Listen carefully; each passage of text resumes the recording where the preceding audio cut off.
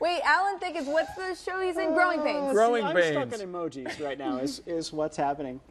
All right, so Robin Thicke is trying to get back his estranged wife. He's been at it for a while now, and he's taking his plea to a whole new level. You know, he's done the songs and all that kind of thing. Right. This is the new music video. It's called... Oh, he's so sad. It's called Get Her Back. Oh, he looks battered. Can we listen?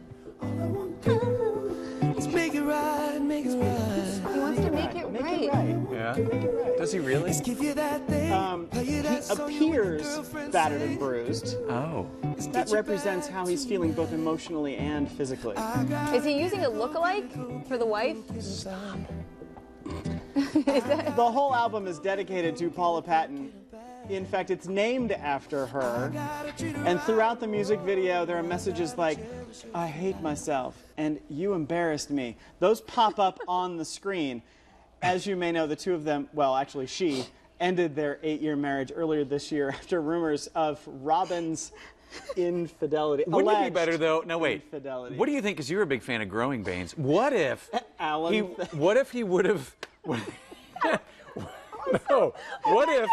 I would like lose my mind. What if Robin Thicke actually came out and he's in that video and he's like, what would we do, baby, without us?